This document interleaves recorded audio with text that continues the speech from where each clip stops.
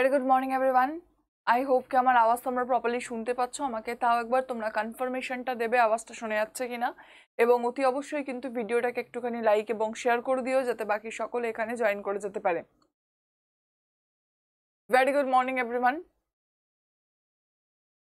আমি আজকে একটু তাড়াতাড়ি শুরু করছি কারণ এর আগের দিন সময় পাইনি বলে বেশ কয়েকটা হেডলাইন্স কিন্তু বাকি রয়ে গিয়েছিল, আর তাই আজকে আমি একটু সময়ের আগেই তোমাদের সাথে দেখা করে নিচ্ছি।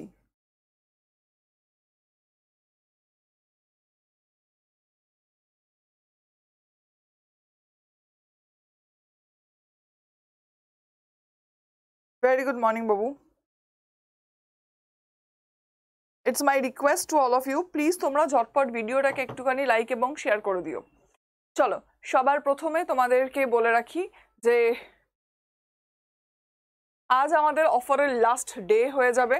তো যারা এখনো পর্যন্ত এনরোল করোনি তাদেরকে বলবো অতি অবশ্যই যারা চাইছো এনরোল করতে ঝটপট তোমরা এনরোল করে নিও। একটা গাইডেন্সের দরকার অলওয়েজ পড়ে, সেই গাইডেন্সটা তোমরা সঠিকভাবে নিয়ে নাও। আর একটা বছর লস হয়ে যাওয়া মানে অনেকটা কম্পিটিটিভ এক্সামের ক্ষেত্রে, কারণ বারংবার ভ্যাকেন্সি কিন্তু বেরোয় না। ঠিক আছে, ভেরি গুড মর্নিং। ওকে অর্ঘ, নো প্রবলেম। যেদিনকে করতে পারবে না সেদিনকে রেকর্ডেড দেখে নিও, তাহলেও কিন্তু হয়ে যাবে। ক্লিয়ার? চলো শুরু করে দেওয়া যাক আজকের আমাদের ক্লাস। কিন্তু শুরু করার আগে তোমাদের আবার বলে রাখি, আজ থেকে তোমাদের এসএসসিরও একটা ফর্ম ফিল আপ হচ্ছে, সেটাকে বলা হচ্ছে ফেজ 12। ঠিক আছে, ফেজ হচ্ছে স্টাফ সিলেকশন কমিশনের সেন্ট্রাল গভর্নমেন্টের আন্ডারে থাকা, যেটা সিজিএল, সিএইচএসএল, এমটিএস এর পোস্টের পরে যেগুলো রিলিজ হয় সেগুলোকে আমাদের ফেজ ম্যানারে এইরকম ভাবে সিলেকশন দেওয়া হয়। তার মানে ফেজের যদি কথা বলো, এটাও মূলত আমাদের সেন্ট্রাল গভর্নমেন্টের চাকরি, সিজিএল, সিএইচএসএল, এমটিএস এর মতোই। এই ফেজের আবার ডিফারেন্ট কোয়ালিফিকেশন থাকে, 10 থাকে, 10+2 থাকে, এবং তার সাথে সাথে গ্র্যাজুয়েশনও কিন্তু থাকে। তোমাদের কোয়ালিফিকেশন হিসাবে তোমরা ভেরিয়াস পোস্টে এখানে অ্যাপ্লাই করতে পারো। অতি অবশ্যই কিন্তু তোমরা এটা দেখে নিও। অ্যান্ড বিলিভ মি, এসএসসি পরীক্ষা যেহেতু প্রত্যেক বছর হয়, আমার মনে হয় এটার ওপর ডিপেন্ডেন্সি অনেকটা বেটার রাদার দ্যান স্টেট গভর্নমেন্টের। যাদের এজ নেই তাদের তো কিছু করার নেই বাবু, কিন্তু যাদের এজ আছে আমি চাইবো তোমরা এগুলোকে একটুখানি ফোকাস পয়েন্টে রাখো। ঠিক আছে, আর আগামী সোমবার থেকে আমি সকাল 10টার সময় তোমাদের এসএসসির কোয়েশ্চেন্স করাবো। এই এসএসসির কোয়েশ্চেন্সে আমাদের A to Z সব কটা সাবজেক্টের, হিস্ট্রি, জিওগ্রাফি, পলিটি, ইকোনমিক্স, এই সমস্ত কিছু সাবজেক্টের তোমাদের যে ওভারঅল কনসেপ্ট, সেই কনসেপ্টের সাথে এমসিকিউ সেটা কিন্তু করানো হবে। ভেরি গুড মর্নিং বাবু। চলো, কালকে আমি তোমাদের এটা করিয়েছিলাম যে আমাদের কি করা হয়েছে, মিনিস্ট্রি অফ এডুকেশনের তরফ থেকে আমাদের all India survey of higher education, all India survey of higher education, এটিকে লঞ্চ করা হয়েছে। ঠিক আছে, all India survey of higher education, এটিকে লঞ্চ করা হয়েছে। এবং এই রিপোর্টের কথা আমরা একটুখানি পড়েছিলাম, যে রিপোর্টের দেখা গিয়েছিল যে ওভারঅল যদি আমাদের দেখা হয় এডুকেশনের, হায়ার এডুকেশনের এনরোলমেন্ট, স্টুডেন্ট এনরোলমেন্ট যদি বলা হয় তাহলে সেক্ষেত্রে কোথায় সব থেকে বেশি, সেটা হচ্ছে উত্তরপ্রদেশে সব থেকে বেশি, তারপরে হচ্ছে মহারাষ্ট্র, দেন তামিলনাড়ু, দেন মধ্যপ্রদেশ, দেন ওয়েস্ট বেঙ্গল অ্যান্ড রাজস্থান। মানে 1 নম্বরে কে রয়েছে? 1 নম্বরে রয়েছে আমাদের উত্তরপ্রদেশ, 2 নম্বরে রয়েছে আমাদের মহারাষ্ট্র, 3 নম্বরে রয়েছে আমাদের তামিলনাড়ু, 4 নম্বরে রয়েছে মধ্যপ্রদেশ, 5 নম্বরে রয়েছে আমাদের ওয়েস্ট বেঙ্গল, 6 নম্বরে রয়েছে আমাদের রাজস্থান। এগুলো কিসের কথা বলা হচ্ছে?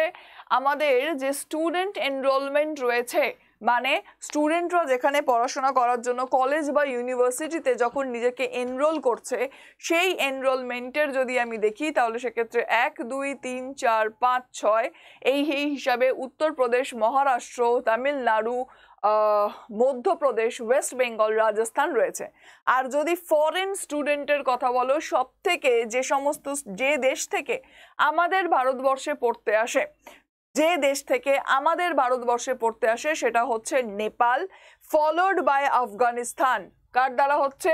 আফগানিস্তানের দ্বারা এটা ফলোড হচ্ছে, মানে হচ্ছে সেকেন্ড পজিশনে সব থেকে বেশি আছে হচ্ছে নেপাল, দ্বিতীয় হচ্ছে আফগানিস্তান এবং তৃতীয় হচ্ছে আমাদের কোথায়? ইউএসএ, চতুর্থ হচ্ছে আমাদের বাংলাদেশ, পঞ্চম হচ্ছে ইউএই। এখানে সব থেকে বেশি স্টুডেন্টরা আর্টস নিয়ে পড়ে, তারপর সায়েন্স, তারপর কমার্স, তারপর হচ্ছে আমাদের ইঞ্জিনিয়ারিং। তো এই কয়েকটা যে লাস্টের রয়েছে সেই ডেটাগুলো অতি অবশ্যই আমাদের কিন্তু দেখে নিতে হবে, বুঝতে পারলে? এই যে কয়েকটা ডেটা রয়েছে এই কয়েকটা ডেটা আমাদের এখানে তোমাদের দেখতে হবে। Very good morning Babu. It's my humble request to all of you, please তোমরা ঝটপট ভিডিওটাকে একটুখানি লাইক এবং শেয়ার করে দিও। মানে কারেন্ট অ্যাফেয়ার্সের 200-র ওপরে স্টুডেন্ট রোজ দেখছে, কিন্তু পরবর্তীকালে এটার ভিউজ মাত্র 1.2 1.3 যাচ্ছে। whereas আগের বছরের যদি ক্লার্কশিপের পরীক্ষার প্যাটার্ন দেখো তাহলে মোর দ্যান 50% যেটুকু নাম্বার আছে ক্লার্কশিপের, তো সেই মোর দ্যান 50% বাবু কারেন্ট অ্যাফেয়ার্স থেকে এসেছিল। এটাকে তুমি যদি ভাবো যে পুরো ইয়ার বুকে আমি শেষ করে দেব, বা এটাকে যদি তুমি ভেবে রাখো যে আমি ওই উইকলি মান্থলি সিএ পড়ে নেব হয়ে যাবে, তাহলে অ্যাবসলিউটলি রং। যে হ্যাবিটটা তুমি রেগুলার পড়ে তৈরি করতে পারবে, যে ব্রেনটা মানে মেমোরাইজ করার ক্ষমতাটা তুমি রেগুলার পড়ে আয়ত্ত করতে পারবে, সেটা ওই একদিনে সমস্ত কিছু কভার করা পসিবল হবে না। সো প্লিজ ইটস রিকোয়েস্ট কে তোমরা পড়ো। তোমার যদি আমাদের কারেন্ট অ্যাফেয়ার্স, মানে আমি যেহেতু বকা ঝকা করি, আমার কারেন্ট অ্যাফেয়ার্স পছন্দ না হলে ভাই তুমি আমাদের আশিস স্যারের দেখে নাও, তুমি সেখানে চলে যাও, বাট তুমি দেখো। আর একটা সার্টেন লেভেলের পর বাবা বাঁচা করে আর কথা বলা যায় না। বাচ্চা হলে মানতাম যে অনেক বাচ্চা, ছোট বয়স, তা তো নয়, যথেষ্ট বড় হয়েছ। হ্যাঁ, বকা খেলে তাদের খারাপ লাগে যারা একদম চরম লেভেলের ফ্রাস্ট্রেটেড হয়ে গেছে। চলো, অসাধারণ একটা জিনিস তোমাদের এবার দেখাতে চলেছি, কিন্তু দেখানোর আগে তোমাদের যেটা করতে হবে, ঝটপট ভিডিওটাকে একটুখানি লাইকটা করে দিতে হবে। Very good morning. এবার যেটা দেখাতে চলেছি সেটা অসাধারণ একটা জিনিস, মানে সায়েন্সের দিক থেকে অদ্ভুত একটা ইনোভেশন কমপ্লিট করে ফেলা হয়েছে। তার আগে মুখে মুখে একটা প্রশ্ন জিজ্ঞেস করছি, বলো। সেটা হচ্ছে, কোন আর্টিফিশিয়াল ইন্টেলিজেন্স কোম্পানি প্রথম ইউনিকর্ন হয়েছে?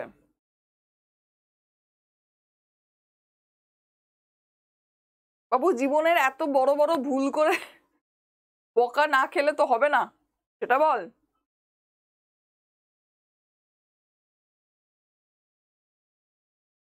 না দিশা, না ওলা নয়, ওলা হচ্ছে প্যারেন্ট কোম্পানি।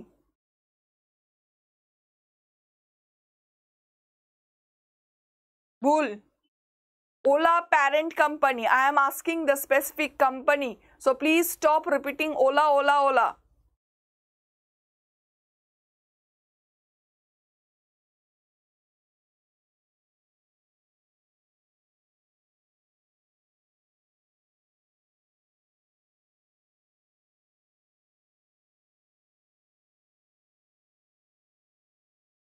কৃত্রিম।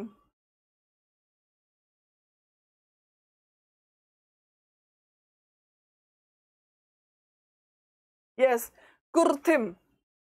এই কোম্পানিটার প্যারেন্ট কোম্পানি হচ্ছে ওলা, এবং এটি হচ্ছে প্রথম আর্টিফিশিয়াল ইন্টেলিজেন্স কোম্পানি যেটা ইউনিকর্ন হয়েছে, যার ভ্যালুয়েশন একটা সার্টেন লেভেল ক্রস করে গেছে।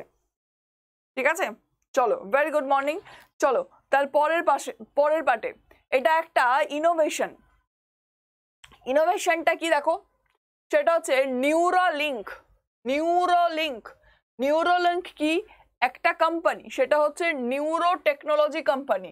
নিউরোলিঙ্ক একটা নিউরো টেকনোলজি কোম্পানি, যেটা কে তৈরি করেছিল? সেটা হচ্ছে এলন মাস্ক। টেসলা এবং স্পেস এক্স এর মালিক সেটা হচ্ছে কোনটি? সেটা হচ্ছে Elon Musk. Has successfully implanted its first brain chip into human being. বুঝতে পারলে?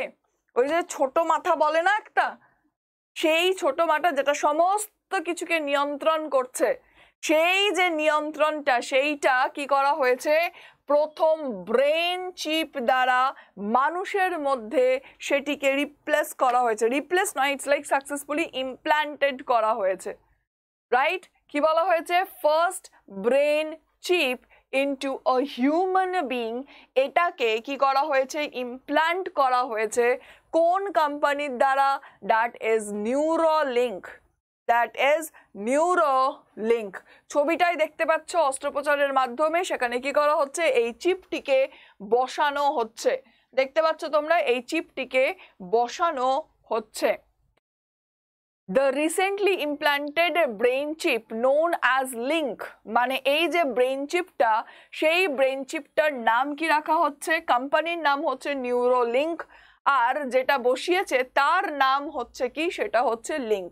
is a small coin sized device that is placed under the skull and interfaces directly with the brain, মানে আমাদের ইন্টারফেস মানে connect কার সাথে করবে?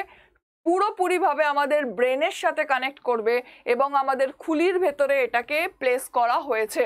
The link is design two monitor the brain activity, potentially stimulate the brain region for the therapeutic purposes, মানে এটা ultimate যেটা করবে সেটা হচ্ছে ব্রেনের কার্যকলাপ, সেটিকে এটা দেখবে। ব্রেন কখন কি করছে, কি ভাবছে, কি খাচ্ছে, কি শুচ্ছে, মানে কি করতে চাইছে এক্স্যাক্টলি, সেই সমস্ত কার্যনিধি যেটা সেটাকে দেখবে, সেটা হচ্ছে এই লিঙ্ক নামক ডিভাইসটা দেখবে। শুধুমাত্র তা নয়, আমাদের যখন কোনো কিছু আছে ওই ব্রেনের যে স্টিমুলেট করবে কোনো জিনিসকে, সেটাকে স্টিমুলেট করবে, এনহ্যান্স করবে, সেটা হচ্ছে আমাদের এই নিউরোলিঙ্ক। বুঝতে পারলে? সেটা হচ্ছে এই নিউরোলিঙ্ক। তাহলে এখান থেকে যদি প্রশ্নের মধ্যে জিজ্ঞেস করে তাহলে কি কি জিজ্ঞেস করতে পারে? কোন কোম্পানি প্রথমবার ব্রেন চিপ হিউম্যান বডিতে, হিউম্যান ব্রেনে ইনক্লুড করেছে? নিউরোলিঙ্ক করেছে। নিউরোলিঙ্কের ফাউন্ডারের নাম কি? Co-founder that is Elon Musk, right? যে চিপটা ইনসার্ট করা হয়েছে তার নাম কি? তার নাম হচ্ছে লিঙ্ক, রাইট? তার নাম হচ্ছে লিঙ্ক। তাহলে এই তিনটে মূলত আমাদের এখান থেকে প্রশ্ন আসবে। এর ব্যাপারে আরো অনেক কিছু জানতে হবে আস্তে আস্তে। কালকে এটা জাস্ট আমাদের যে ই নিউজ আসে, অ্যাকচুয়ালি নিউজ পেপারের যেটা অনলাইন ভার্সন থাকে সেখানে আমাদের আসতে থাকে এবং পরবর্তীকালে সেটার আবার ডিটেলস ওরা দেয়। তো ওই ওভারঅল সেখান থেকে এই ইনফরমেশন এসেছে, এটা সম্পর্কে আরো পরবর্তীকালে জানলে সেখানে তোমাদের কিন্তু বলা হবে। বাট ইয়েস, একটা ইনোভেটিভ কাজ সেটা কিন্তু করা হয়েছে। ঠিক আছে, ভেরি গুড মর্নিং বাবু। চলো তার পরের পার্টে দেখো, in a pivotal move the president appointed Shri Satnam Singh Sandhu. কি বলা হয়েছে? সতনাম সিং সান্ধু যেটা আমাদের কি করবে সেটা হচ্ছে রাজ্যসভাতে নমিনেট করা হয়েছে প্রেসিডেন্ট। তাহলে প্রেসিডেন্টের তরফ থেকে রাজ্যসভাতে, প্রেসিডেন্টের তরফ থেকে রাজ্যসভাতে কাকে নমিনেট করা হয়েছে? সেটা হচ্ছে সতনাম সিং সান্ধুকে অ্যাপয়েন্ট করা হয়েছে। সতনাম সিং সান্ধুকে এখানে নমিনেট করা হয়েছে। Moving to the next part, in a remarkable discovery, scientists have identified a new species of tiny lizard, মানে একটা গিরগিটি, ঠিক আছে, একটা গিরগিটি, একটা নতুন প্রজাতির ছোট গিরগিটি in the biodiverse forest of Western Ghat, describing them as, মানে এইটার নাম কি? নাম হচ্ছে diminutive dragons। এটার নাম কি? এই যে প্রজাতিটা দেখতে পাচ্ছ এটার নাম কি রাখা হয়েছে? সেটা হচ্ছে diminutive dragons। The newfound species named Agasta gamma age or the northern kangaroo lizard, এটাকে আমরা কি বলে থাকি? এইটার নাম দেওয়া হয়েছে বেসিক্যালি, এটাকে আমরা কি বলে থাকি? diminutive dragons। এই প্রজাতির, সেই প্রজাতির একটা নতুন সাব ক্যাটাগরির মধ্যে যার নাম কি রাখা হয়েছে? আগাস্তা গামা এজ, সরি, কি নাম রাখা হয়েছে? আগাস্তা গামা এজ নাম রাখা হয়েছে। আগাস্তা গামা এজ নাম রাখা হয়েছে, right? Or the Northern কাঙ্গারু Lizaad, or the northern kangaroo lizard, এটার নাম রাখা হয়েছে, belongs to the agamid family, characterized by its diminutive size with maximum sound vent, মানে হচ্ছে এর যে শিরা উপশিরাগুলো রয়েছে সেটা আমাদের কত 4.3। যদিও এটা লাগবে না, তোমাদের কোথায় পাওয়া গেছে এটাই কিন্তু তোমাদের এখানে পরীক্ষায় আসবে। Moving to the next part, তারপরে দেখো at the ISSF World Cup Rhythm Sangwan and Ujjwal won, কোনটা বলছে ISSF World Cup, Rhythm Sangwan এবং উজ্জ্বল ওনারা গোল্ড মেডেল জিতেছেন 10 মিটার এয়ার পিস্তল মিক্স টিম ইভেন্টে, রাইট? কি বলা হয়েছে এখানে? 10 মিটার এয়ার পিস্তল মিক্সড ইভেন্টে। whereas Arjun Babuta and Sonam Uttam Maskar ওনারা সিলভার মেডেল জিতেছেন। কি জিতেছেন? Silver medal 10 metre air rifle mix টিমে। তাহলে 10 মিটার এয়ার পিস্তল মিক্সড ইভেন্টে গোল পেয়েছি, রাইট? কি হয়েছে? আমরা 10 মিটার এয়ার পিস্তল মিক্সড ইভেন্টে গোল্ড পেয়েছি। 10 মিটার আমরা রাইফেলে, right, 10 metre air rifle mixed ক্যাটাগরিতে সিলভার পেয়েছি। গোল্ড কারা কারা পেয়েছে? সেটা হচ্ছে rhythm and Ujjwal, rhythm and উজ্জ্বল, এটা হচ্ছে গোল্ড, ঠিক আছে? whereas অর্জুন অ্যান্ড সোনাম, অর্জুন সোনাম ওনারা কি পেয়েছেন? ওনারা হচ্ছে সিলভার মেডেল পেয়েছেন। এবার এখান থেকে আমাদের একটা প্রশ্ন সেটা আসতে পারে, কি সেটা হচ্ছে ISSF ওয়ার্ল্ড কাপ ভেন্যু, এই যে ওয়ার্ল্ড কাপটা হচ্ছে সেটার ভেন্যু তোমাকে জিজ্ঞাসা করতে পারে যে এটা মূলত এখন কোথায় খেলা হচ্ছে।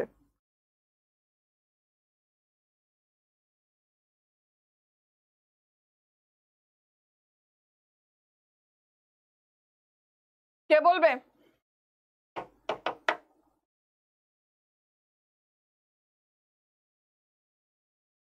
কায়রো, একদম সুরভি, ভেরি গুড। কায়রো ইজিপ্টে হচ্ছে।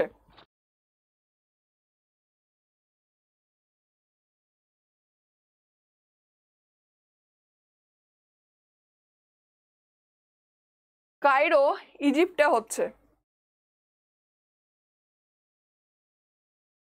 কংগ্রাচুলেশন সুরভি। কালকেই আমি বলে দিয়েছিলাম সমস্ত স্টুডেন্টদের যে ফাইনালি এতদিনের লড়াই যেটা সেটা কমপ্লিট হয়েছে এবং সুরভি তার পোস্টিং জানতে পেরেছে, এবং আমি সেটাই স্টুডেন্টদের বলছিলাম। আমি আরও একবার তোমাদের এটা মনে করিয়ে দেব, এটা ভয় দেখাচ্ছি না বাবা, বাস্তবতাটা দেখানোটা খুব দরকার, ঠিক আছে? মানে অনেকেই হয়তো মোটিভেশন পছন্দ করো, যেখানে তোমাকে ভালো ভালো কথা হবে, তুমিই পারবে তুমিই পারবে, এই নাটকগুলো আমার দ্বারা হয় না। লিটারালি আমি ওটা পারি না বাবা।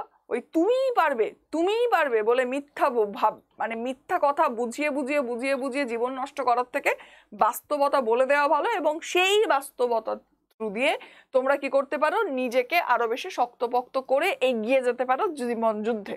তো সেই হিসাবে আমি বলেছিলাম যে 2018 সালের ফর্ম, 2019 সালে প্রিলিমস পরীক্ষা দিয়েছিলাম, 2021 সালে আমরা মেন্স পরীক্ষা দিয়েছিলাম, ক্লার্কশিপের মেন্স, আর এটা আমাদের পরপর হয়েছিল। মানে প্রথম আমার ক্লার্কশিপের পরীক্ষা হয়েছিল, তারপরে শনি রবিতে আমাদের এই মেন্স পরীক্ষাটা হয়েছিল, এবং তারপরে 2022 সালে কি দেওয়া হয় সেটা হচ্ছে ইন্টারভিউ দেওয়া হয়।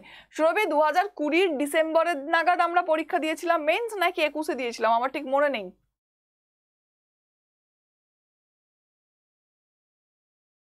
2020 ডিসেম্বরের দিকে দিয়েছিলাম না 21-এ দিয়েছিলাম?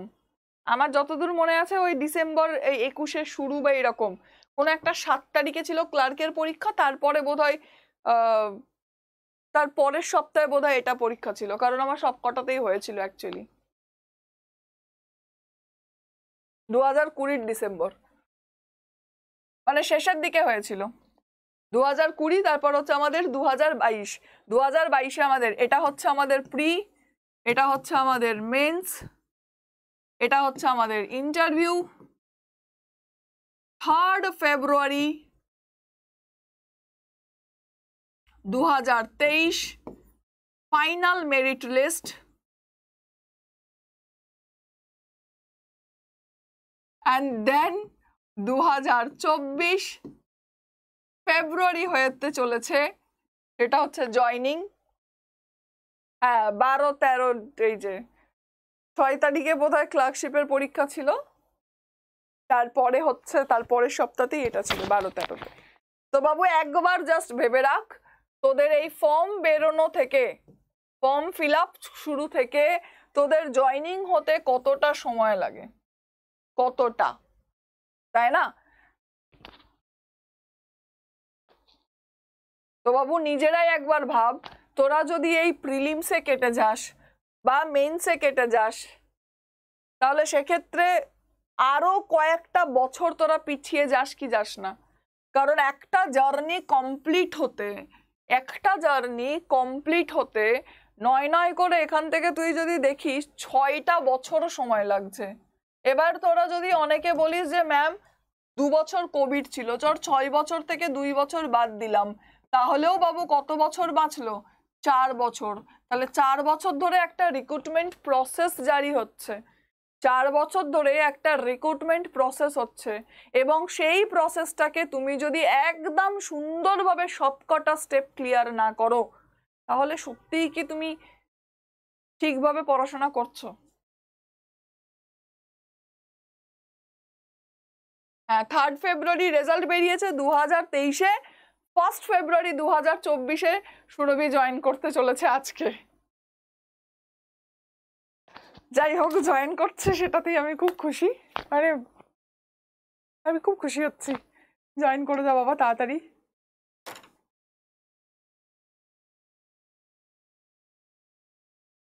চলো সুরভি, তুমি তো এখনো পেয়ে গেছো, তারপরে কতজন আছে এখনো পর্যন্ত পাইনি, ভাব ওটা।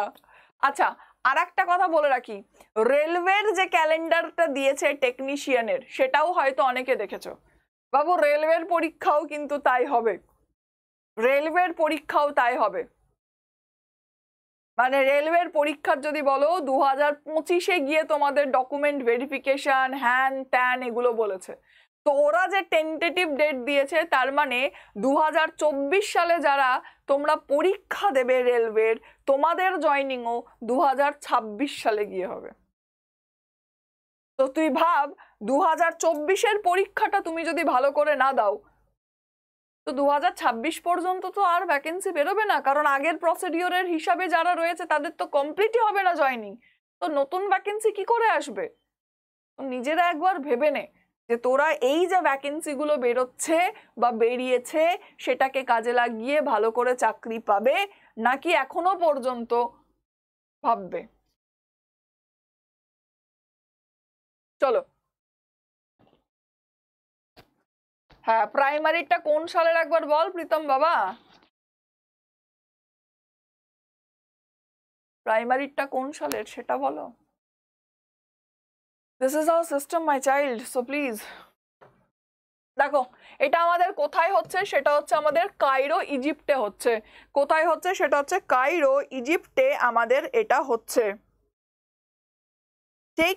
আচ্ছা এখানে দেখো 50 metre air রাইফেলে Akhil Soren 50 metre air rifle, আরো কয়েকটা নাম আমি বলে দিচ্ছি। 50 মিটার এয়ার রাইফেল, সেটাতে ব্রোঞ্জ মেডেল জিতেছে, সেটাতে ব্রোঞ্জ মেডেল জিতেছে। ব্রোঞ্জ মেডেল যেটা জিতেছে সেটা কে? সেটা হচ্ছে আখিল সেওরান। আখিল সেওরান, কালকে রাত্রিবেলা পড়ছিলাম এটা শোবার আগে, তো তার আগে অলরেডি হয়ে গেছে। আখিল সেওরান,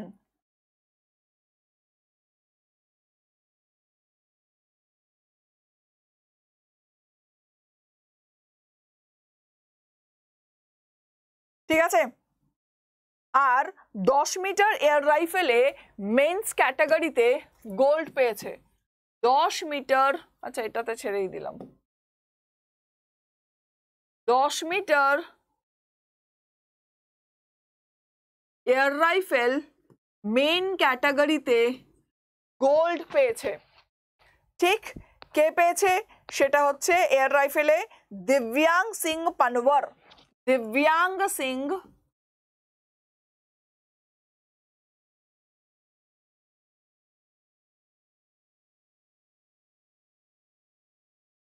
পানওয়ার, রাইট, দিব্যাং সিং পানওয়ার।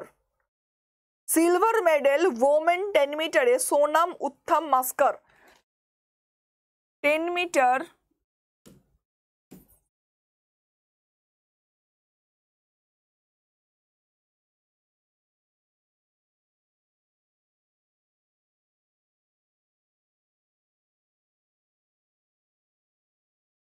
কি পেয়েছি আমরা? আমরা সিলভার মেডেল পেয়েছি। কে পেয়েছে? সোনাম উত্থর মাস্কর, সোনাম উত্থম।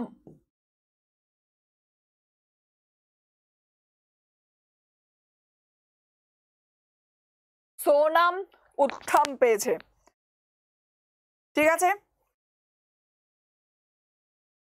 আর কেউ রয়েছে? 10 মিটার বোধহয় এয়ার পিস্তলে, 10 মিটার এয়ার পিস্তলে সিলভারও পেয়েছি আমরা। 10 মিটার এয়ার পিস্তল, এটা রাইফেল গেল, পিস্তল, সেখানেও আমরা কি পেয়েছি? সিলভার মেডেল পেয়েছি। কি পেয়েছি? সিলভার মেডেল পেয়েছি ওমেন ক্যাটাগরিতে, অনুরাধা দেবী, ঠিক আছে। ওমেন ক্যাটাগরিতে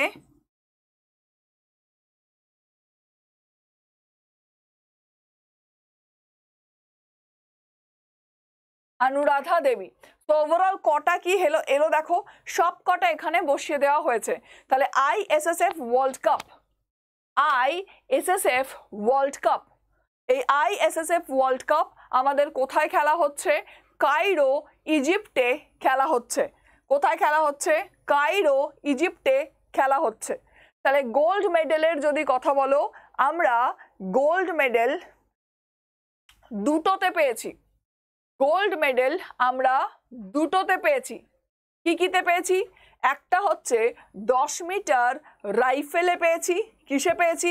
10 মিটার এয়ার রাইফেলে পেয়েছি মেন ক্যাটাগরিতে। 10 মিটার এয়ার রাইফেল মেন ক্যাটাগরিতে গোল্ড পেয়েছি দিব্যাং Singh Panwar. 10 metre air rifle women ক্যাটাগরিতে সিলভার পেয়েছি।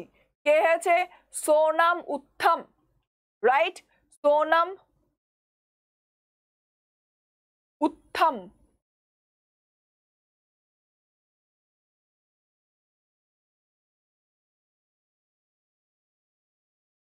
এটা তো একটা তো বলা হয়েছে, এটা গেল আমাদের 10 মিটার এয়ার রাইফেল মেন আর ফিমেল, ঠিক আছে।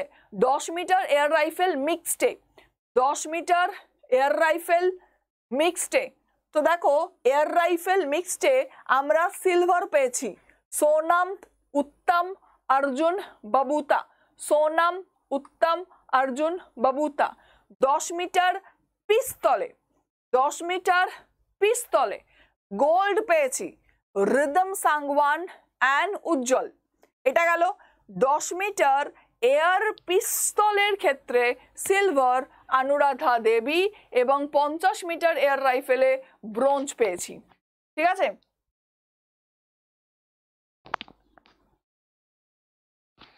ঠিক আছে, এবার বল কোন কোন ক্যাটাগরিতে হলো? একটু মাথার ওপর চাপ দে, একটু মাথার ওপরে চাপ দাও, যেটা যেটা করানো হলো। কোন কোন ক্যাটাগরিতে? আমি আবার বলছি, 10 মিটার এয়ার রাইফেল একটা, 10 মিটার এয়ার রাইফেলে মেল ফিমেল মিটে গেল। 10 মিটার এয়ার পিস্তল mixed, 10 metre air rifle mixed. পিস্তল মিক্সে পেয়েছি গোল্ড, রাইফেলে পেয়েছি আমরা সিলভার, ঠিক আছে। 10 মিটার এয়ার রাইফেলে মেল যেটা হয়েছে ম্যান ক্যাটাগরিতে গোল্ড পেয়েছি, ফিমেল ক্যাটাগরিতে আমরা সিলভার পেয়েছি, রাইট। 10 মিটার এয়ার পিস্তলে ওমেন ক্যাটাগরিতে সিলভার পেয়েছি, আর আমরা ওইদিকে 10 মিটার এয়ার পিস্তল, না সরি 50 মিটার এয়ার রাইফেলে আমরা ব্রোঞ্জ পেয়েছি। কোন কোন ক্যাটাগরি হলো একবার ভাব। 10 মিটার এয়ার রাইফেল দুটো category, male female. 10 metre air পিস্তল mix 10 metre air rifle mix category 10 metre air পিস্তল ফিমেল ক্যাটাগরিতে পেয়েছি 50 মিটার এয়ার রাইফেল মেল ক্যাটাগরিতে পেয়েছি। আই হোপ কে এতগুলোই ক্যাটাগরি ছিল।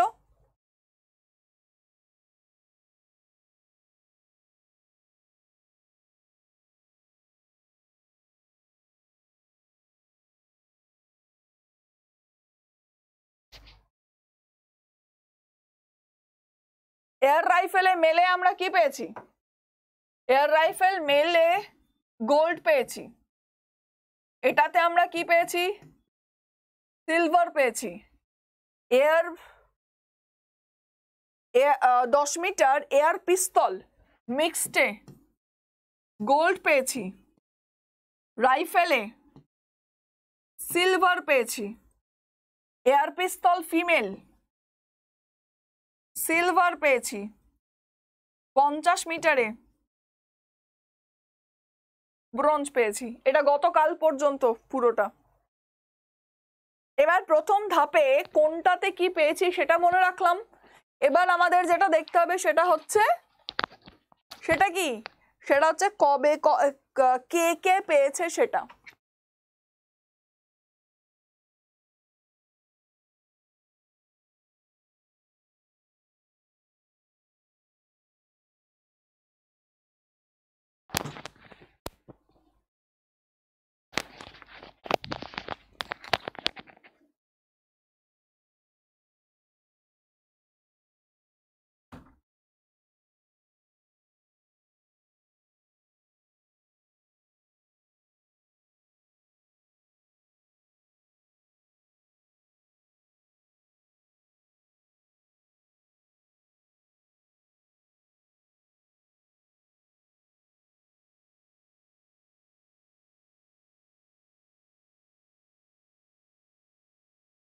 এবার কোনটা কার সাথে যুক্ত ছিল? দেখ বাবু, এখানে শুধু ইনফরমেশন দেওয়া হয় না, ইনফরমেশনস গুলোকে মনে রাখার জন্য একদম জোর দিয়ে পড়ানো হয়। যদি বলা হয় 10 metre air rifle gold medal, সেটা কে পেয়েছে? দিব্যাংশ পেয়েছে। এটা কে পেয়েছে? এটা হচ্ছে দিব্যাংশ।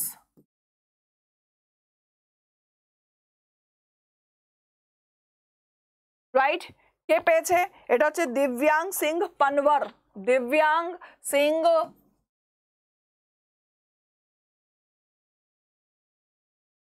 পানওয়ার। সিলভার মেডেল কে পেয়েছে? ঝটপট করে বল। সিলভার মেডেল কে পেয়েছে ওমেন ক্যাটাগরিতে?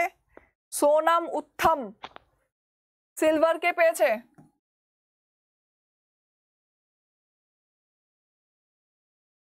সোনাম উত্তম। Right? 10 metre air রাইফেলে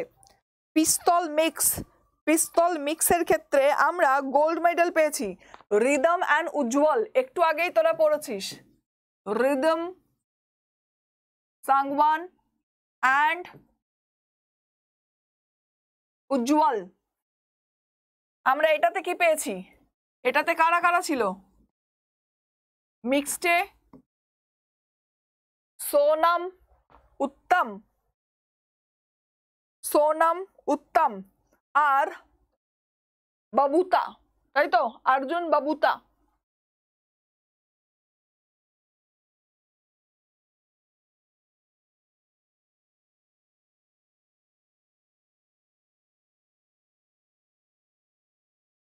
Arjun बबूता।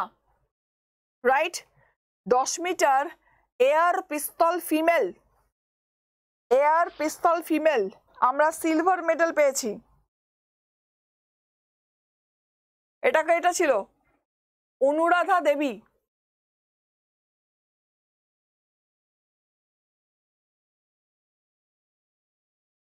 Right? And bronze মেডেলে কে পেয়েছিল? ব্রোঞ্জ মেডেল কে পেয়েছে? अखिल सेरन।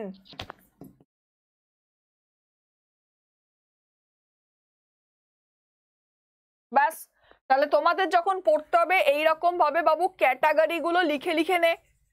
ক্যাটাগরি গুলো লেখার পর সেখান থেকে কোন কোন আবার সাব ক্যাটাগরি মেল ফিমেল কি কি আছে সেটা দেখে নে, এবং সেখানে কোন মেডেল পেয়েছে সেটা দেখ, আর কে পেয়েছে সেটা দেখ। তাহলে যখন এইভাবে পুরো চার্ট ফরম্যাটে করা থাকবে তাহলে অটোমেটিক্যালি সেটা স্মুথ হয় কি হয় না?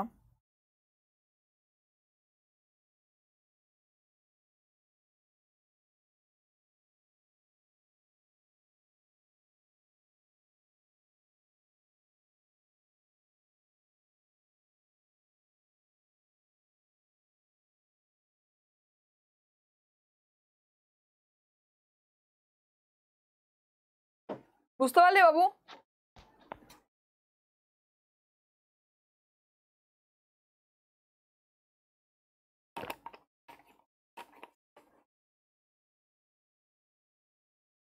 চলো এবার এটারে ঝটপট করে সরিয়ে দিই। আমাদের হয়ে গেল, আর কোথায় হচ্ছে? কায়রো ইজিপ্টে হচ্ছে। অ্যান্ড এগেইন তোদের জন্য আরো একটা জিনিস তোদের অ্যাড হতে চলেছে, রামসার সাইট তোদের 75টার বদলে এবার 80টা হবে, কারণ গতকালে আরো 5টা রামসার সাইটকে অ্যাড করা হয়েছে। বুঝতে পারলে? রামসার সাইট ওটা চলবে শুভম, আমি লাস্ট দেখেছি কালকে রাত্রিবেলা। কালকে রাত্রিবেলা মানে হচ্ছে স্লাইড বানানোর পর, ইটস অলমোস্ট মানে 12টা 12:30 নাগাদ হয়তো আমি দেখেছিলাম লাস্ট, তার আগে হয়তো আপডেট হয়ে গেছে। বাট এটা রামসার সাইট আগে ছিল 75টি এবং সেটি হয়ে গেছে বর্তমানে 80টি। কেন? এবার 5টা রামসার সাইট আরো নতুন ভাবে অ্যাড হয়েছে। এবার তোমাদের মধ্যে কেউ যদি থাকো যে জানো না রামসার কাকে বলে, তো রামসার বাবু একটা শহরের নাম, অন্য কিছুই নয়। রামসার একটা শহর। কোথাকার শহর? ইরানের শহর। এই ইরানে 1971 সালে একটা চুক্তি হয়। 1971 সালে একটা চুক্তি হয় এবং সেই চুক্তি অনুযায়ী বলা হয় যে জলাভূমিগুলোকে তো সংরক্ষণ করতে হবে। তো এই 1971-এর চুক্তিটাকে আমরা রামসার এগ্রিমেন্ট বলা হয়। কেন? কারণ এটা রামসার শহরে বসে করা হয়েছিল তাই। এই এগ্রিমেন্টের আন্ডারে যত জলাশয়কে আনা হয়, যত জলাভূমিকে আনা হয়, তাদেরকে আমরা বলে থাকি রামসার জলাভূমি বা Ramsar site. I hope K now it is clear. বুঝতে পারলে? এবং আগামী কাল আমাদের হতে চলেছে রামসার ডে, কারণ এগ্রিমেন্টটা হয়েছিল 2 ফেব্রুয়ারি 1971। তো ওই 1971 সালের রামসার শহরে বসে যে চুক্তি হয় যে জলাভূমিকে বাঁচাতে হবে, সেটিকে আমরা কি বলবো? আমরা বলবো রামসার এগ্রিমেন্ট বলবো। আমরা বলবো কি? সেটা হচ্ছে Ramsar agreement, sorry Ramsar site বলবো। এবং সেই রামসার সাইট আমাদের আবার নাম্বারে বেড়ে গেছে। সো দেখো, environment minister Bhupendra Yadav today মানে হচ্ছে কালকে ছিল এটা, said that India has increased its tally of Ramsar site to 80 by adding 5 more wetlands to the list. তো এখন কতগুলি হলো? 80টা হলো। মানে ওভারঅল সবার প্রথমে ছিল বাবু হচ্ছে 44, তারপর 42, তারপর 48, তারপর হয়েছিল বোধহয় 56, তারপর 65, তারপর 75 এবং হয়ে গেল 80, এবং 2 বছরের মধ্যে এটাকে বেরিয়েছে। মানে 2 বছরের মধ্যে এটা বৃদ্ধি পেয়েছে। তো বাবু দেখ, এখানে আমাদের কতগুলি রামসার সাইট হলো? সেটা হচ্ছে আমাদের 80টি, রাইট? এবং ভূপেন্দ্র যাদব তিনি বর্তমানে রয়েছেন আমাদের এই এনভায়রনমেন্ট, বা বলতে পারো আমাদের এনভায়রনমেন্টের বাংলাটা কি, পরিবেশের মন্ত্রী, কিন্তু সেটা চেঞ্জও হতে পারে। এবং মনে রাখবে, যারা এসএসসি, রেলওয়ে এই ধরনের পরীক্ষা দেবে, ইভেন আমাদের স্টেট গভর্নমেন্টের এক্সামেও নতুন যখন গভর্নমেন্ট তৈরি হয়, তো সেই গভর্নমেন্টের আন্ডারে কারা কারা মন্ত্রী হয়েছেন সেটা আমাদের পরীক্ষাতে কিন্তু জিজ্ঞাসা করা থাকে। ঠিক আছে, সেটা আমাদের পরীক্ষাতে কিন্তু জিজ্ঞাসা করা থাকে। তো মন্ত্রিসভার লিস্ট কিন্তু দেখে নিতে হবে। চলো এবার আমরা দেখে নিই এটা কি বলা আছে। আর বাই দ্য ওয়ে আজকে বাজেট আছে, তো বাবু আমার দেখ পরপর ক্লাস রয়েছে, তারপরে আমাকে বাজেটের সমস্ত কিছু বানিয়ে বাজেট সেশনটা পেশ করতে হবে। হাইলাইটস গুলোই আমাদের বাজেটের মধ্যে থাকবে। So, Environment Minister Bhupendra Yadav today said that India has increased its tally of Ramsar site to 80 by adding 5 more wetlands. 5টা ওয়েটল্যান্ডস আরো অ্যাড করেছে এবং সেটা কর্ণাটকা এবং তামিলনাড়ুতে। অলরেডি আমাদের তামিলনাড়ুতে 14টা রামসার সাইট ছিল এবং সেই 14টা রামসার সাইটের মধ্যে আরো 2টি হলো এবং আরো 2টি হয়ে টোটাল 16টা রামসার সাইট এবার কোথায় হবে? তামিলনাড়ুতে থাকবে। আচ্ছা দেখো নতুন অ্যাড হয়েছে কোনটা কোনটা, এই 5টা যে অ্যাড হয়েছে 5টা কোনটা? একটা হচ্ছে আমাদের মাগারি কেরে কনজারভেশন রিজার্ভ, এটা 1 নাম্বার। মাগারি কেরে কনজারভেশন রিজার্ভ হলো। তারপর হচ্ছে আমাদের অঙ্কাসমুদ্রা বার্ড কনজারভেশন রিজার্ভ, নাম কি? অঙ্কাসমুদ্রা বার্ড কনজারভেশন রিজার্ভ, একটা গেল। তারপর হচ্ছে আমাদের কোনটি? আঘানাসিনি এস্টুয়ারি, আর একটা কি? সেটা হচ্ছে আঘানাসি এস্টুয়ারি, রাইট। আর ইন কর্ণাটকা, এটা কোথায় অবস্থিত? এটা হচ্ছে কর্ণাটকাতে অবস্থিত। এটি কোথায়? সেটা হচ্ছে কর্ণাটকাতে অবস্থিত এবং সেটা হচ্ছে কারাইভেত্তি বার্ড স্যাংচুয়ারি। বার্ড স্যাংচুয়ারি মানে হচ্ছে পাখিরালয়। কারাইভেত্তি বার্ড স্যাংচুয়ারি এবং long would solar reserve forest. কি বলা হয়েছে? Long would solar reserve forest. এটা আমাদের কোথায়? That is in Tamil Nadu. এটা আমাদের কোথায়? সেটা হচ্ছে তামিলনাড়ু।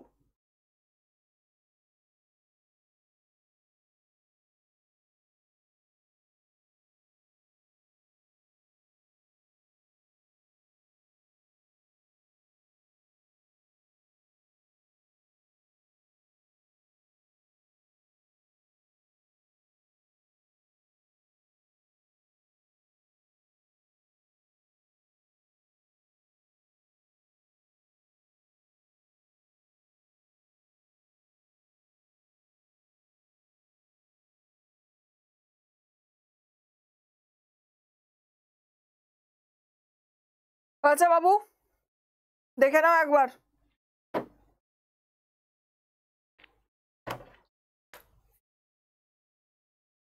পশ্চিম বাংলায় বাবা পুকুর যেভাবে ভরাট হইতেছে, আর সুন্দরবনই তো একমাত্র সেই রকম ভাবে দেখলে জলাশয় রয়েছে, এরকম বড় বড় আর কোথায় রয়েছে?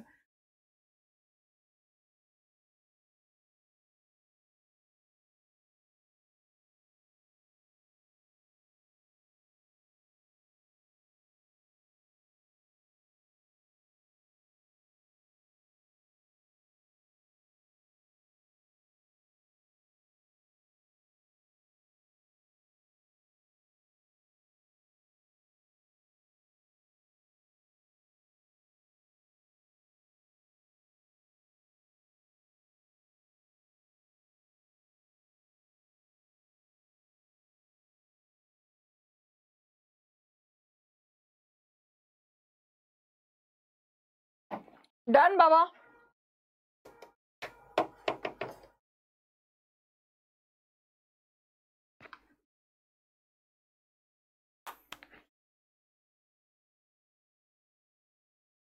বাবু আমি বললাম তো সুপর্ণা হালদার, আমার স্ট্যাটিক জিকের ক্লাস সেটা পঞ্চবানের মধ্যে রয়েছে।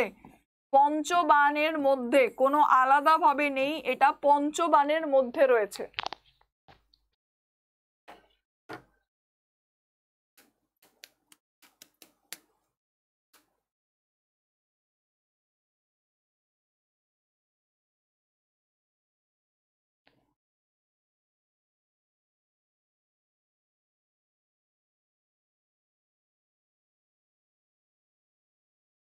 ঠিক আছে, চলো তারপরের পার্টে দেখো। Tamil Nadu government handed over the Kottai Aamir communal harmony award for 2024 two Mohammad Zuber, the co-founder of Alt News for Peace Effort. মানে একটি নিউজ চ্যানেল যার নাম হচ্ছে অল্ট নিউজ, ঠিক আছে।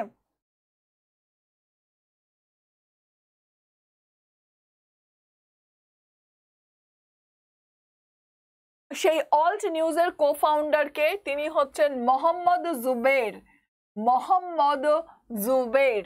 তো ওনাকে কি দেওয়া হয়েছে? শান্তি রক্ষার জন্য। ওনাকে কি দেওয়া হয়েছে? শান্তি রক্ষার জন্য একটা অ্যাওয়ার্ড দিচ্ছে। কে দিচ্ছে? সেটা হচ্ছে তামিলনাড়ু গভর্নমেন্ট দিচ্ছে। কে দিচ্ছে? তামিলনাড়ু গভর্নমেন্ট দিচ্ছে। এই যে আমাদের তামিলনাড়ু গভর্নমেন্ট দিচ্ছে, সেই অ্যাওয়ার্ডের নাম কি? নাম হচ্ছে কোট্টাই আমির communal harmony award. Kottai Aamir communal harmony award. It was instituted by the Tamil government in the year 2000. কোন সালে এটিকে করা হয়? সেটা হচ্ছে 2000 সালে এটিকে করা হয়েছিল। রাইট, হারমোনি বা বলতে পারো ভ্রাতৃত্ব, সেটিকে রক্ষা করার জন্য। It is presented by the Chief Minister of Tamil Nadu on the Republic Day celebration every year, and it is presented to the personnel belong to the Tamil Nadu for the outstanding service rendering the promoting the communal harmony.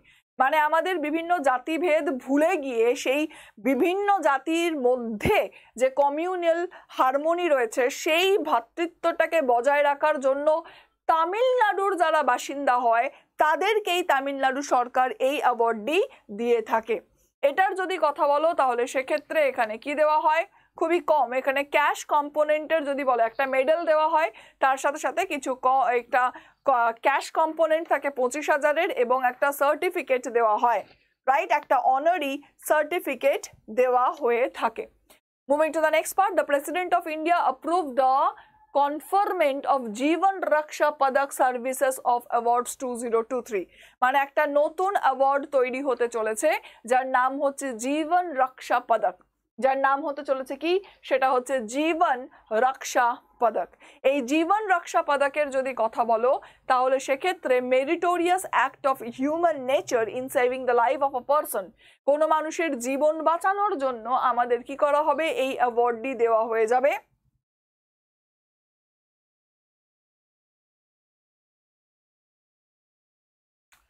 জীবন রক্ষার জন্য কি করা হবে? এই অ্যাওয়ার্ডের যদি কথা বলো সেটা হচ্ছে হিউম্যান নেচারটাকে বলতে পারো meritorious act of human nature in saving the life, কারণ জীবন বাঁচানোর জন্য এটা। এবং এই অ্যাওয়ার্ডের যদি কথা বলো তাহলে সেক্ষেত্রে 3টে ক্যাটাগরিতে এই অ্যাওয়ার্ডগুলি রয়েছে। সেই 3টে ক্যাটাগরি কোনটি? সর্বোত্তম জীবন রক্ষা পদক, উত্তম জীবন রক্ষা পদক এবং জীবন রক্ষা পদক। এই 3টের আমাদের নতুন অ্যাওয়ার্ড সেকশনে অ্যাড হতে চলেছে। বুঝতে পারলে? এই 3টে আমাদের অ্যাওয়ার্ড সেকশনে অ্যাড হতে চলেছে। কি কি নাম? সর্বোত্তম জীবন রক্ষা পদক, উত্তম জীবন রক্ষা পদক, জীবন রক্ষা পদক। মানে ওই যে পদ্মশ্রী, পদ্মবিভূষণ যেরকম রয়েছে সেই রকম ফরম্যাটেই এটা কিন্তু রয়েছে। এখান থেকে এটা নতুন তৈরি হতে চলেছে। তারপরের পার্টে দেখো, recently government has launch Sarathi app. কিসের জন্য? দীনদয়াল উপাধ্যায় অন্তোদয়া যোজনা যেটা রয়েছে ন্যাশনাল রুরাল লাইভলিহুড মিশনের আন্ডারে, সেটার জন্য একটা সারথি অ্যাপ এনেছে। দীনদয়াল অন্তোদয় যোজনা, এই যেটা যোজনা রয়েছে সেই যোজনার জন্যই কিন্তু এটাকে করানো হয়েছে। ঠিক, এবার সারথি অ্যাপের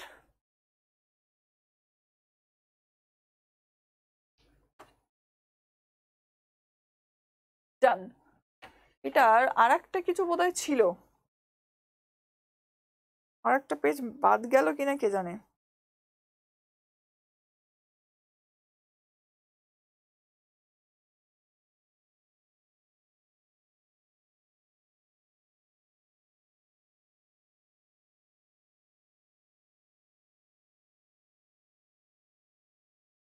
ঠিক আছে, নো প্রবলেম।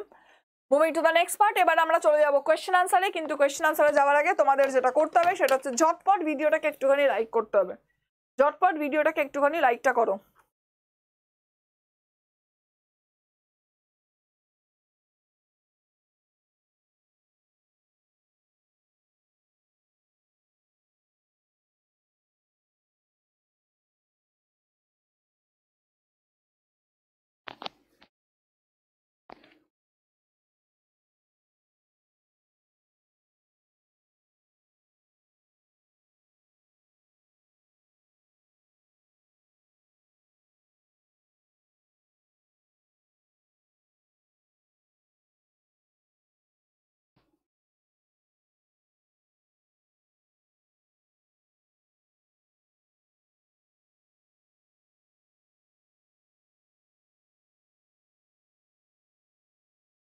নো ডিয়ার, এখনো পর্যন্ত ডান হয়নি, ঝটপট।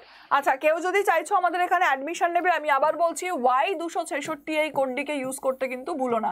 এবং আজকে 1 তারিখ, আজকে তোমাদের কিন্তু এন্ড হয়ে যাবে, আজকে 1 তারিখ, আজকে কিন্তু অফার এন্ড হয়ে যাবে, ডাবল ভ্যালিডিটি আর থাকবে না, আর 29% যে ডিসকাউন্টটা রয়েছে সেটাও কিন্তু থাকবে না। এটার কোনো ম্যান্ডেটরি কোনো ফরম্যাট নেই যে এই সময়েই পার হয়, যে ফর্মগুলো একদম প্রত্যেক বছর বেরোবেই, যে ফর্মগুলো এভরি ইয়ার বেরোবেই, সেই ফর্মগুলোর দুটো ফরম্যাট, একটা হচ্ছে যদি সেন্ট্রাল গভর্নমেন্টের কথা বলি সেখানে, তো এক্ষেত্রে আমাদের দুটো পরীক্ষা হয় রেগুলারলি, মানে ইউপিএসসিটাকে আমি বাদ দিচ্ছি, সেটা হচ্ছে একটা হচ্ছে ব্যাংকের পরীক্ষা হয় প্রত্যেক বছর, আর একটা হচ্ছে স্টাফ সিলেকশন কমিশন। রেলওয়ে প্রত্যেক বছরের নয়, ওটা মাঝে সাঝে আসে। তো এই দুটো, এবং স্টেট এক্সামের যদি কথা বলো তাহলে স্টেট এক্সামের ক্ষেত্রে আমাদের দুটোই রয়েছে, একটা হচ্ছে WBCS আর একটা হচ্ছে ওয়েস্ট বেঙ্গল পুলিশ। এই দুটো ছাড়া অন্য কোনো এক্সাম রেগুলার বেসিসে হয় না। তো যদি টার্গেট নেওয়ারই থাকে এইগুলোকে টার্গেট নাও, এটা আমার সাজেশন হবে।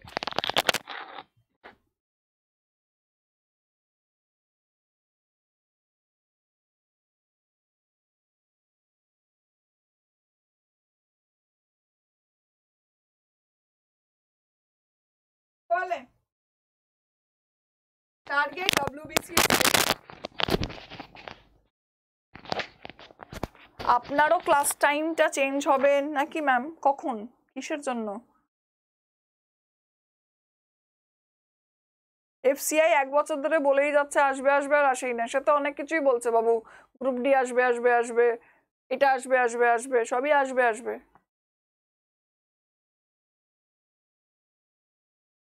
এলে তো ভালোই বাবা, কিন্তু যখন আসছে না সেটার জন্য তো হাঁ করে বসে থেকে কোনো লাভ নেই না।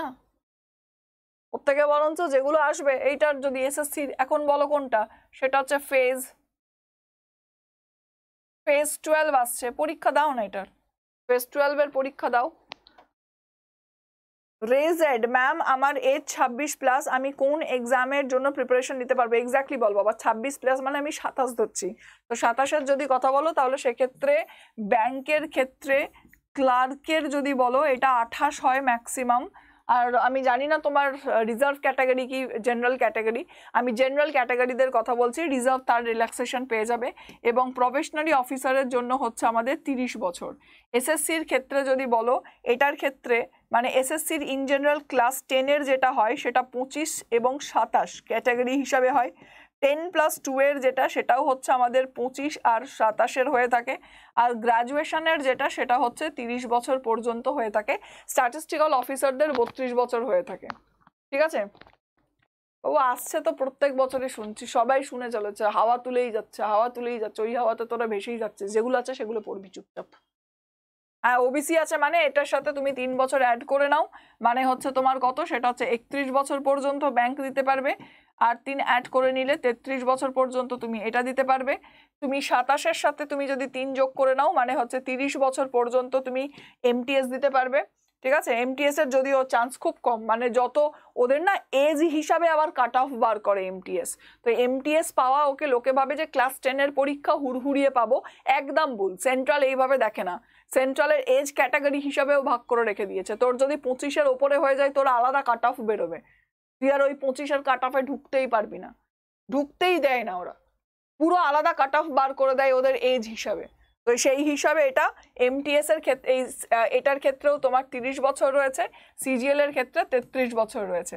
রাজ্য সরকারের পরীক্ষার জন্য যথেষ্ট সময় রয়েছে, কারণ রাজ্য সরকার নিজেই সময় নিয়ে বসে থাকে, 4 বছর বাদে বাদে ভ্যাকেন্সি বার করে।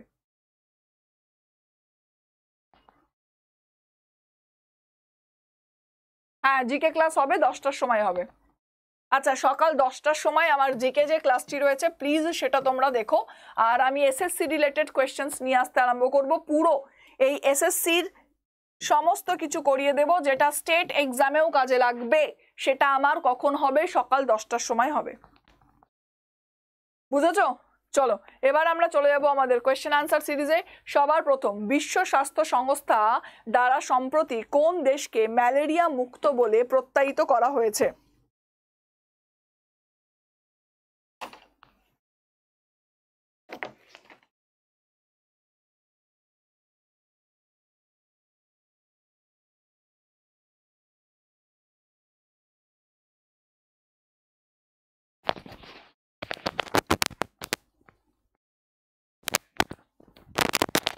কি বলা হয়েছে? ওয়ার্ল্ড হেলথ অর্গানাইজেশন কত সালে তৈরি হয়েছিল? 7 এপ্রিল 1948-এ। 7 এপ্রিল, তাই আমরা এটাকে কি সেলিব্রেট করি? ওয়ার্ল্ড হেলথ ডে সেলিব্রেট করা হয়। সেই ওয়ার্ল্ড হেলথ অর্গানাইজেশনের যদি কথা বলো তাহলে সেক্ষেত্রে কোন দেশকে ম্যালেরিয়া মুক্ত বলে ধরা হয়েছে? চলো তোমরা অপশন বি বলছো। অপশন বি মানে হচ্ছে কাবো ভার্ডে। একদম কাবো ভার্ডে। আচ্ছা, সাউথ ইস্ট এশিয়ার regional head in the world health organisation কাকে করা হয়েছে?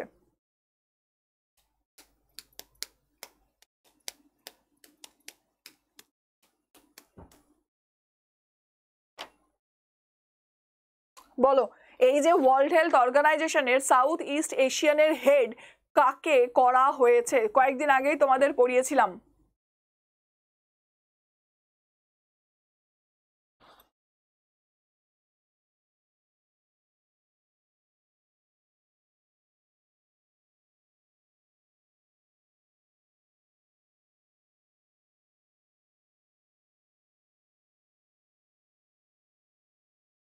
হ্যাঁ, বাংলাদেশের একজন মহিলা। Very good.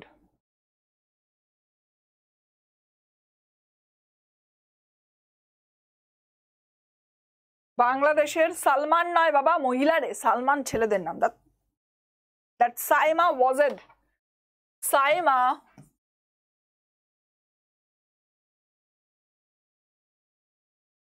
Wazed. Good, Saima Wazed. বুঝতে পারলে? সাউথ ইস্ট এশিয়ার রিজিয়নাল ডিরেক্টর হিসাবে এনাকে অ্যাপয়েন্ট করা হয়েছে।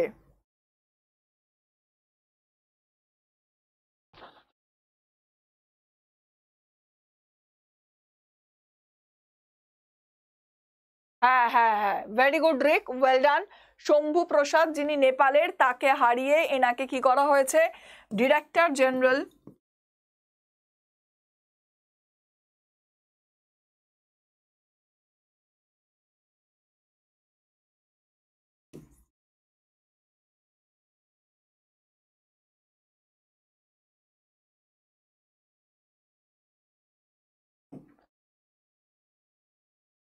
গুড। প্লিজ আমি প্রত্যেককে বলবো প্রত্যেক দিন সকাল 8টার সময় কারেন্ট অ্যাফেয়ার্সের ক্লাসটা একটু করো, 10টার সময় জিকে ক্লাসটা করো। তোমরা এত লেটে জয়েন করো, দিস ইজ ভেরি ব্যাড। বাবু পড়াচ্ছি তোদের জন্যই। আজকের ওয়েদার দেখ, বাইরে বৃষ্টি হবে হবে করছে, কিন্তু তার মধ্যেও আমি সকালবেলা উঠে রেডি হয়ে তারপরে আমি অফিসে এসে তোদের জন্য পড়াচ্ছি। So this is very bad. তোমরা যখন এইরকম করো যে তোমরা পরে ক্লাস করতে আসো, দরকারটা তোদের ভাই, বিশ্বাস কর, দরকারটা তোদের। তোমাদেরকে চাকরিটা পেতে হবে। একটুখানি খাটো, 1-1.5 বছর খেটে নাও, তারপর দেখবে যখন তুমি স্টেবল হয়ে যাচ্ছ লাইফে, তখন তোমাকে কেউ বলবে না সকালবেলা উঠতে। সেটা আলাদা ব্যাপার, তখন নিজেকেই উঠতে হবে, কারণ চাকরির জন্য ভোরবেলা লোককে বেরোতে হয়। এই সময়টাকে নষ্ট করো না। বিশ্বব্যাপী কতগুলি দেশ এবং অঞ্চলকে ম্যালেরিয়া মুক্ত সার্টিফিকেট দেওয়া হয়েছে? মানে এখনো পর্যন্ত কতগুলি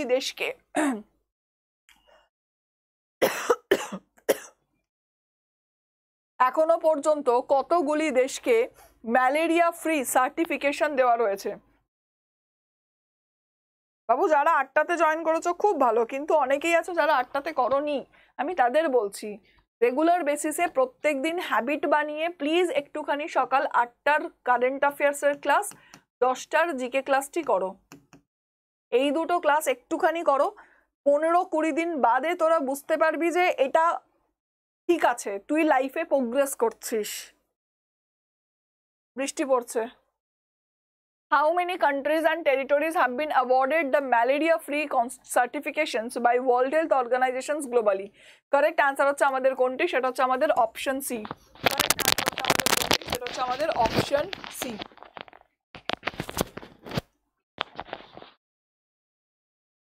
ঠিক আছে, তারপর till now World Health Organization has awarded the malaria-free certification to 43 countries and 1 territory. এখনো পর্যন্ত যদি দেখো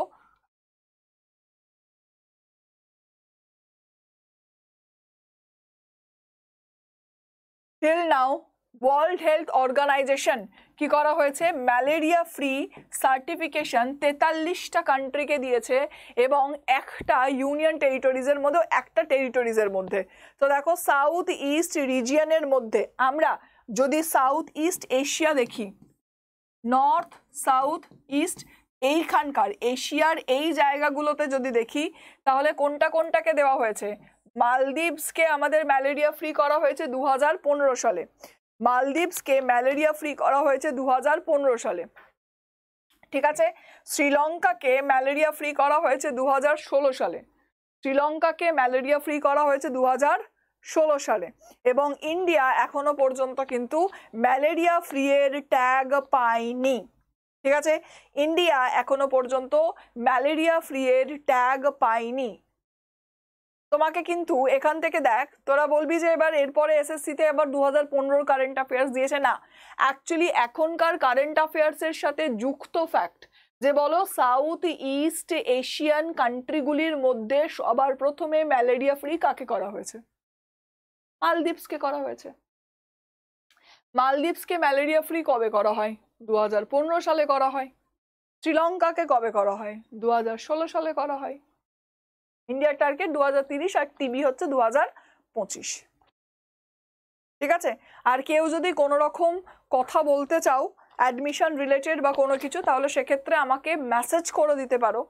প্লিজ মেসেজই করো, সেটাতে আমি অনেক বেশি কমফোর্টেবল রাদার দ্যান ফোন করা থেকে।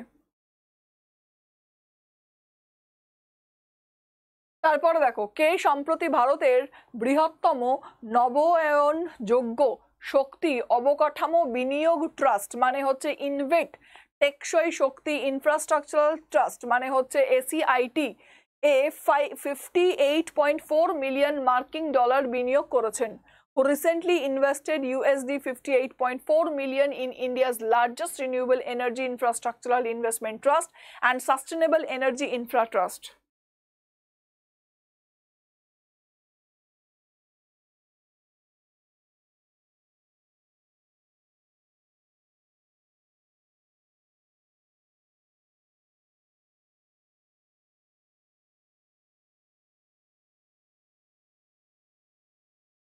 এটা কোনটা হবে? চলো, এটা রইলো তোমাদের হোমওয়ার্ক। আগামী কাল এখান থেকেই তোমাদের আবার শুরু করব এবং তোমাদেরকে আমি আবার বলছি, প্লিজ যারা চাইছো আমাদের এখানে এনরোল করতে, অতি অবশ্যই Y266 এই কোডটিকে ইউজ করে ঝটপট এনরোল করে নিও। অ্যান্ড প্লিজ সকাল 10টার যে জিকে ক্লাসটি আছে সেটা করো। ঠিক আছে, যত বেশি প্র্যাকটিস করবে সিলেকশনের চান্স তত বাড়বে। ঠিক, অ্যান্ড এই অপরচুনিটিগুলোকে যেতে দিও না। আজ এই পর্যন্তই, টাটা, বাই বাই। এন্ড যারা লাইকটা করনি প্লিজ একটুখানি ঝটপট লাইকটাকে করে দিও। ক্লাস কেমন লাগছে সেটাও কিন্তু অতি অবশ্যই কমেন্ট সেকশনে তোমরা জানিয়ে দিও। ঠিক আছে, ক্লাস কেমন লাগছে সেটা কমেন্ট সেকশনে তোমরা জানিয়ে দিও। আর বাজেট সেশন আজকে হবে, আজকে সকাল 11টার সময় বাজেট প্রতিস্থাপন করা, বাজেট পেশ করবেন নির্মলা সীতারামন। বাজেটের এটা ইন্টারিম বাজেট। ইন্টারিম বাজেট মানে হচ্ছে অন্তর্বর্তীকালীন, এটা ফুল বাজেট নয়।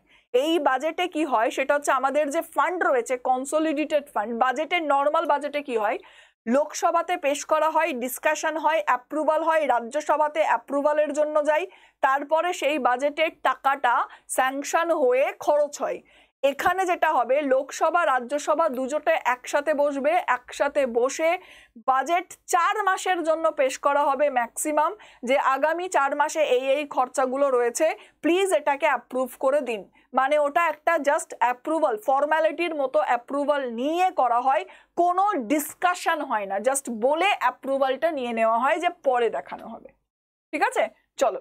হ্যাঁ, ইলেকশনের জন্য হয়, কারণ ইলেকশনে গভর্নমেন্ট ওভারঅল এই বাজেটটাই থাকবে, কারণ আমরা জানি যে কোন গভর্নমেন্ট থাকবে। চলো বাই বাই।